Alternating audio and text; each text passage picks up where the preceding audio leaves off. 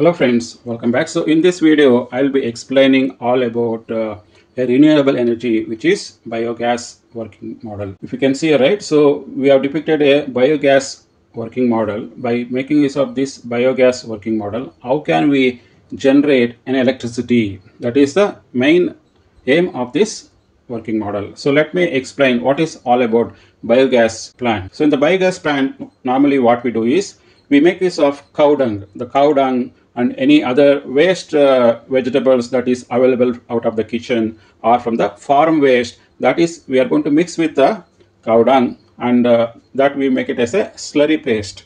That slurry we are going to insert into this biogas plant. When cow dung entering into this biogas plant, what happens is that cow dung is going to break down into small pieces by concept called as a anaerobic digestion, which is without oxygen within this plant, the items will get break down by making use of various bacteria there. When it is going to break down in this process, the methane is going to generate, which is a natural gas. That gas is going to get stored on the top of this gas storage tank, and that gas storage tank, we will be using that gas to boil the water using this boiler. When we use this biogas to boil the water, what happens is water is getting boiled and that converts into steam. The high speed steam we are going to send to turbines. Turbines will keep rotating, that is going to generate electricity. So that is the overall concept of generation of electricity by making use of cow dung. How can we generate electricity? Now we are going to demonstrate how this model really works.